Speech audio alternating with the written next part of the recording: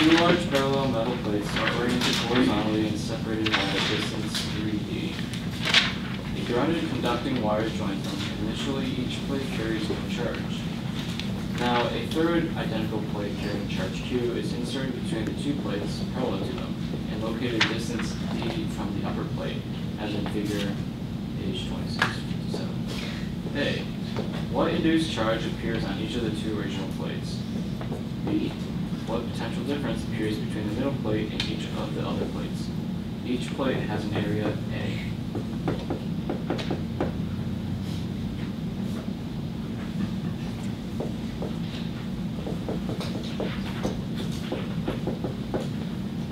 Two plates, originally ungrounded, originally uncharged. They are attached by a wire that is grounded. Now, you'll notice if you look in the book itself, we should have at this point added the grounding symbol. Some of your books have it by default, some don't. So that grounding wire should have been added. So we have the symbol for the ground, which is this.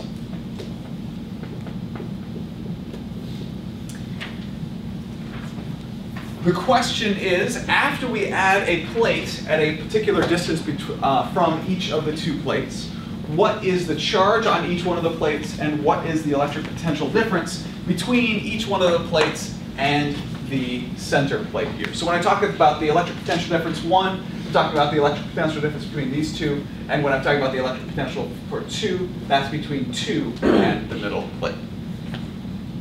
Tell me what we know. What happens when we bring this charged plate with a charge of positive Q between the two plates?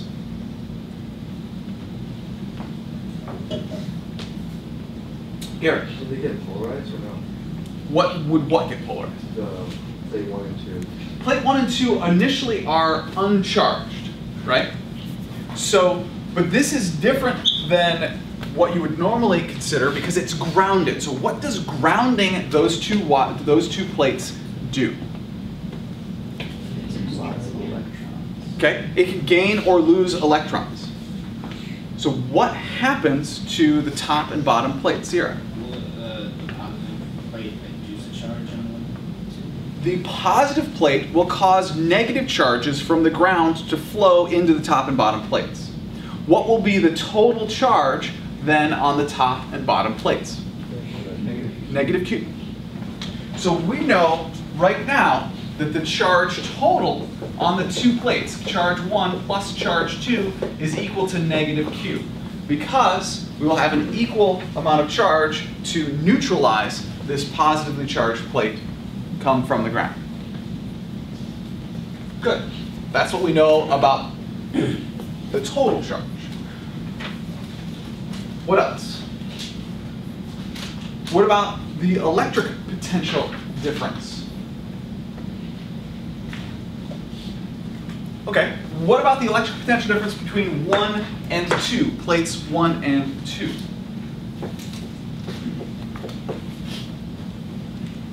All the way from plate 1 to plate 2.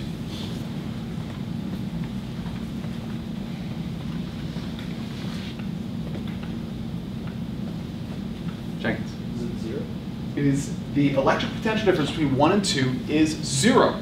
When we add that wire, remember, on this, it becomes an equipotential surface. By adding that wire, these two plates are going to be at the same potential. So the electric potential difference then for between plate 1, what do we know about the electric potential difference then between plate 1 and our middle plate and between plate 2 and our middle plate? Jenkins. Electric potential for 1 plus electric potential for 2 equals 0. Well, actually, they're going to be the same, because the electric potential difference simply between the two are going to be the same. We're just talking about the magnitudes of it. So the electric potential difference between 1 and 2 are going to be the same. The definition of capacitance, Yuchin.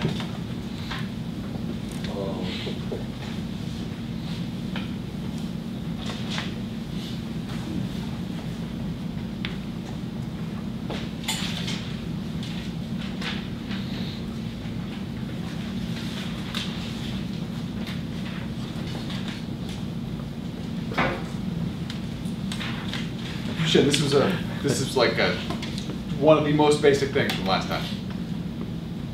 And you don't have to have it memorized. You have all sorts of resources, all on the desk in front of you, including Mohit, evidently.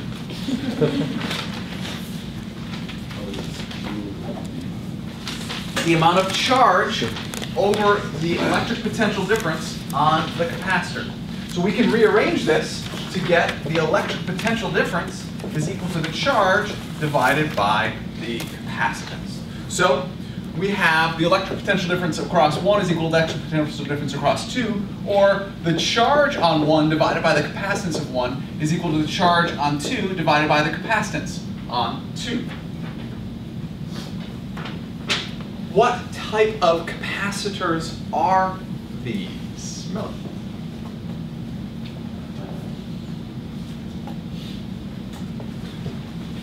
Parallel plates. Parallel plate capacitors. We have an equation for parallel plate capacitors. Catherine, what is it? The capacitance of a parallel plate capacitor is?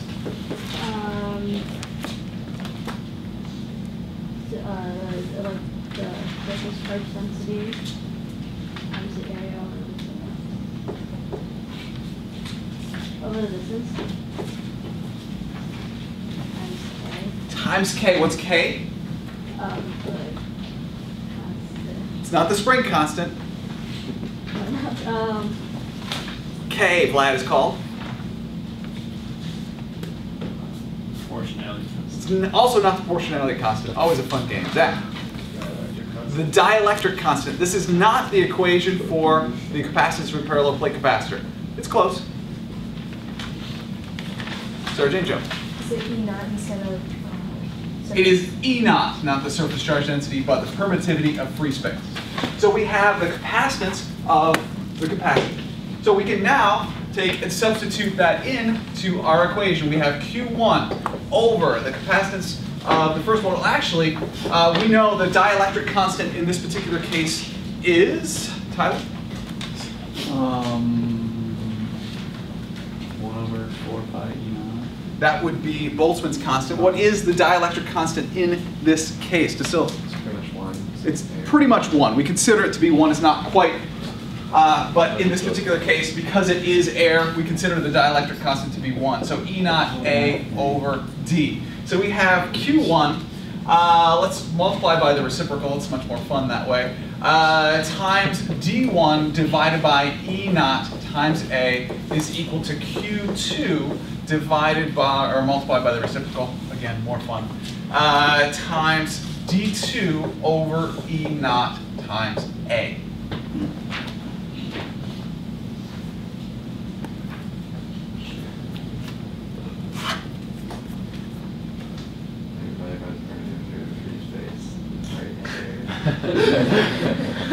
Well said. Well said, I guess. You can't touch this. You can't touch this. You can't touch this. You can't touch this.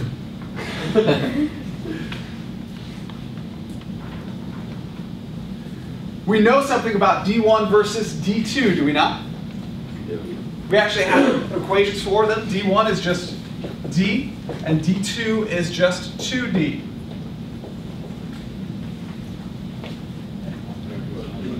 Everyone brought D to the party.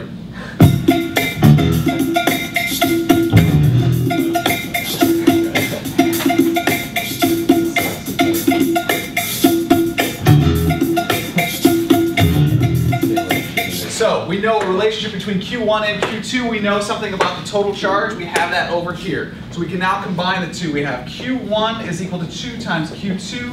We also have that Q1 plus Q2 is equal to negative Q. Therefore, 2 times Q2 plus Q2 is equal to negative Q, or 3Q2 is equal to negative Q, or Q2 is equal to negative Q over 3. We can therefore also say that because Q1 plus Q2 equals negative Q, we have Q1 plus negative Q over 3 is equal to negative Q. Therefore, Q1 is equal to 2Q over 3 negative. right? So, When we were talking about like Q1 plus Q2 equals negative Q, how come that doesn't depend on distance? how come The charges don't depend on distance. charges don't depend on distance? Because because they're going to have the the charges don't depend on distance. The charges do end up depending on distance away from it. It's just that the total charge adds up to negative Q, right? The farther away from it is, changes the amount of charge on it, right? The farther away, it's going to have slightly less charge. Yes? I don't understand how like we have negative Q for the top and bottom plate. Sure. Why is it that we have a negative charge on the top and bottom plate? Zach? We have a small positive test charge.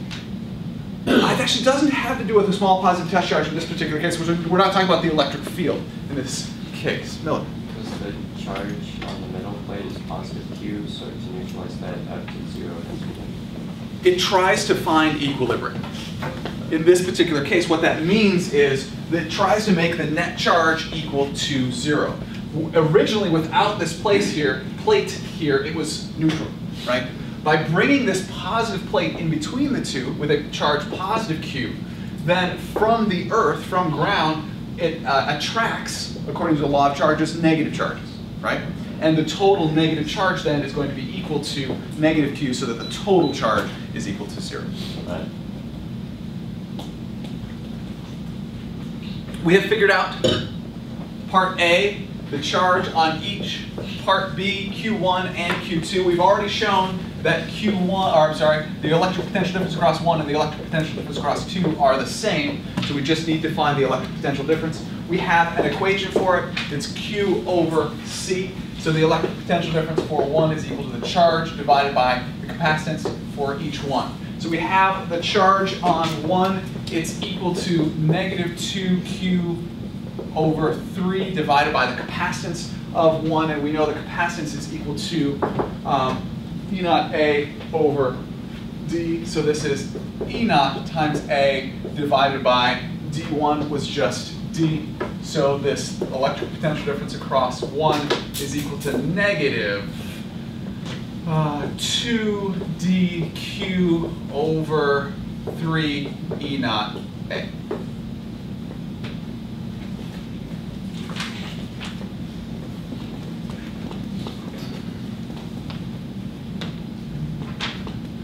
And if you go through and do it with the other one, you'll get the exact same answer.